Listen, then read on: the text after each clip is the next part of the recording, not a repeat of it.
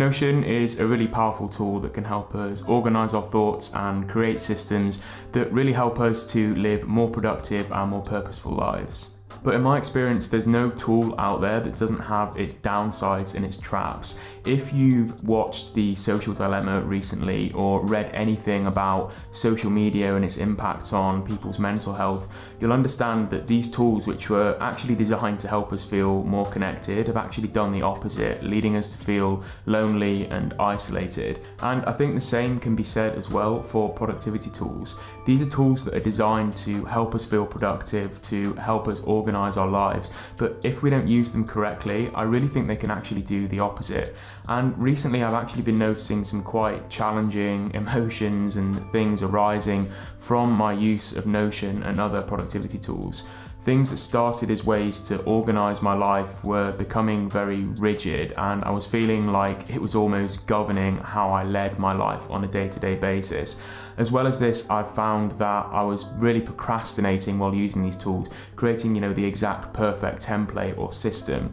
So what I'm going to try and do in this video is really break down some of the pitfalls and traps that I've noticed from my Notion use over the last 3 to 6 months, and then just give you some really helpful strategies and practical tips that you can use to make sure that your interaction with Notion is just a purely positive experience without any of these downsides. I'll leave the timestamps here so you can jump around a bit if you want, and if you want to be notified when I release new weekly videos on Notion and how you can use it to live a more productive life, bang subscribe and you'll be notified of that. So one of the issues that I've found come up from my use of Notion recently is always being in this, what I call, always capture mindset.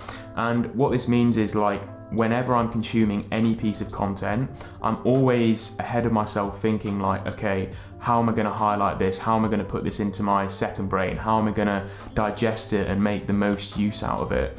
And I really do think that having Notion as a second brain is a great thing to do, and I've even made a whole video on why I think it's important that when you're reading books, you're capturing all the information that you can, cementing your understanding and then learning from them.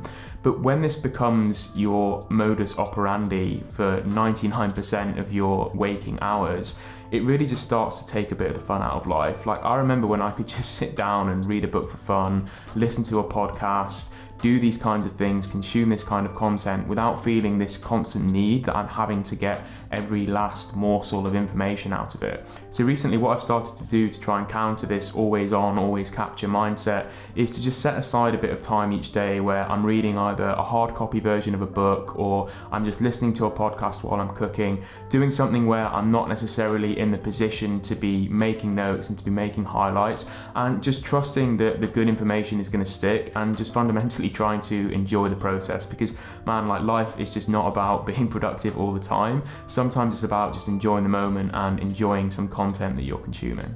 One of the second problems I've noticed arising from my use of Notion recently is the pursuit of efficiency over effectiveness. And just to give you a bit of an insight into what that means, imagine that you're hosting a dinner party and you look up all the best meals that you could possibly make. You make a short list and you find, the absolute best one. You've got a really nice steak dinner, you've got a starter of a pate and a really nice pudding that you're going to put on. Then you make a list of all of the different ingredients. You map out exactly where you're going to find them.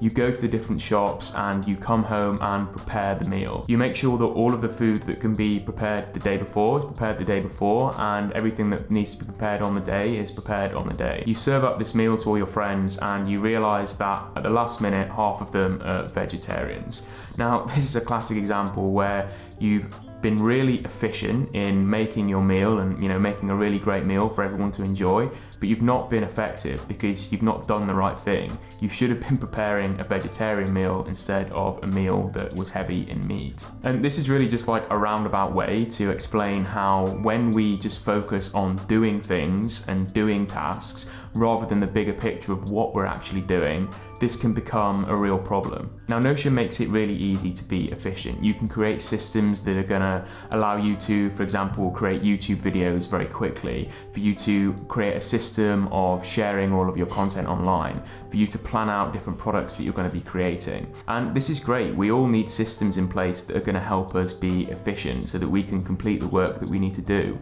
But I was finding that Notion was just making it so satisfying to be efficient that actually I was forgetting about the effectiveness, and I was just focusing on checking off tasks, on moving tasks from one stage to the next, and focusing completely on the output rather than the outcome of what I'm actually making. For me, I've really tried to get out of this efficiency mindset by just taking some time every week where I'm not interacting purely with digital tools. I'm going on a walk, maybe I'm taking a notepad and a pen with me, maybe I'm just sitting down and meditating, and instead of thinking on the tiny little details of the tasks that I need to do, I'm trying to think of the bigger picture and what is the outcome that I actually want from these tasks. And I found that that's just been really helpful to bring a bit of balance back, so that Notion is helping me to be efficient, but my own time and my own ideas and my own brainstorming and big picture thinking is helping me to be effective. One mistake that I think I'm guilty of, and I see a lot of my friends making as well, is over-engineering their Notion systems. If you're new to Notion, you don't want to be going out and, aping some really advanced systems out there that, make use of roll-ups and formulas and all these different kinds of things. I think one of the benefits of such a wealth of content that's being created on Notion is really easy to get inspiration from other creators out there. But one of the drawbacks is if you're starting out and you're watching these really advanced tutorials, I think it's going to do you more harm than good. What you want to do is start off watching, beginners tutorials, just get to know the basics of Notion before you move on to this really advanced systems that are being created out there. What you're probably not noticing when you see a really sophisticated system is the person who created it has probably just started out with something very simple to start with. Taking the example of a way to track your books, probably what you're going to want to do when you first start out is literally just create a page that's a list of books that you want to read. Then if you start to feel like, right, okay, I want a way of better tracking where I am with these books, maybe you're going to introduce a board view. Then you might want to say, right, I want to know when I read them. Then you're going to, maybe put a year added date. Then you want to say, right, I want to get my quotes in there. Okay, let's look at some integrations where I can do that. But maybe it would be a mistake to start out with a really complicated system, because it's ultimately just going to end up confusing you rather than making your life simpler and more productive. Creating something from the ground up and slowly, iteratively adding to it over time, you're not only going to create something that you truly understand, but it's also going to be something that really works for you and is solving the problems that you need to be solved, not the problems that someone else needs solved for them. I personally just recently reviewed my video creation process. I started by just aping Thomas Frank's, which is like an incredibly powerful system for, especially if you've got a team, to manage the whole video creation throughput. But there were so many features in there that I just wasn't using and were just becoming confusing for me. So I took some time, looked at it, and just stripped out all of the features that I wasn't using. And I think this is a great example of not just aping somebody else. Thomas Frank has got a 2 million subscriber YouTube channel. I've got 200. He's got a team of editors and content creators working for him. I'm a one-man army. Clearly the system that he creates is not necessarily going to be the best system for me. And I think it's just really important to keep in mind when you're thinking of any Notion system. Why am I creating this? What's the simplest way that I can start out? And then how can I over time iteratively build on that until I have something that I'm really pleased with? The final thing I want to talk about is distraction, and this is, par for the course for any digital tool, I think.